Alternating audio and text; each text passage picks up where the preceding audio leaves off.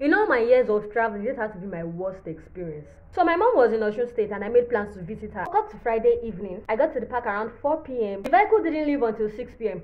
I know, I shouldn't have done that. Kidnappers, blah blah blah. Let's just say I wasn't thinking. We got to Iwo Road around 10:25 p.m. I have family in Ibadan, so I could have stopped there, spent the night, and continued the journey the next morning.